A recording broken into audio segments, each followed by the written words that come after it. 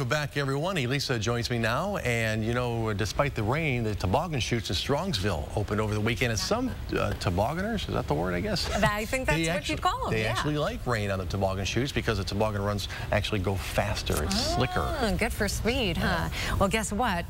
Come later on in the week, we're going to have the real stuff. The real stuff's yeah, coming afraid so. No, it's almost December. What, Thursday is? Exactly. So it's time, isn't it? I mean, we've had a pretty mild November, so yeah, it's about that time. Right now, we're looking at the Power 5 Doppler radar network, picking up rain throughout much of the state. We're getting a couple of breaks in our area, not all that many, but a few little breaks that are hit and miss. These are going to fill in. They were filled in earlier as the rain continues to push off toward the northeast. Now, the good news is the rain's all been pretty light, and light rain's pretty much going to be the rule for the day today. So are pretty stable temperatures. Let's take a look at the big board weather maps.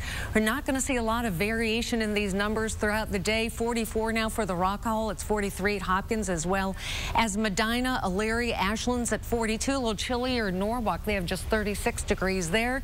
Worcester with 43. 43 also for Hudson and the Pro Football Hall of Fame with 44. Here's how the day's likely to go. Some breaks, hit and miss, 12 o'clock noon, but most of us are going to see rain. Most of us will see rain through much of the afternoon. Again, there will be breaks.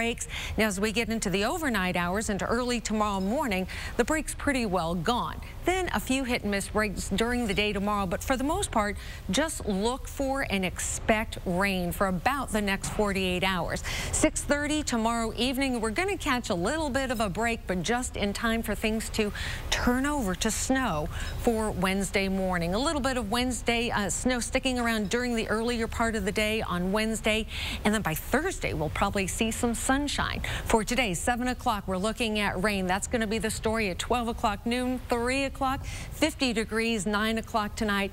Also some rain with a temperature of about 50. So the expected high temperature today, not all that much higher from where we are right now. We're going to look for a high of 51. Rain's going to stay pretty light. Winds out of the northeast at about 10 to 15. The rain sticks around for later on tonight. Temperatures don't drop off all that much. A low of 48. Now here's where things get kind of interesting over the next couple of days. We've got rain today, rain tomorrow, rain changing over to snow for Wednesday. Thursday, bright sunshine, but look at these temperatures. They really do drop off. We are going to feel like it is December. Friday, back to some snow. Saturday, we're going to split up the weekend. Sunshine Saturday, but cold. Sunday, snow back in the picture. Now, in case you need the information for school closings, businesses, daycares, we've got it all for you on air, online, and on your cell phone. We are your closing connection.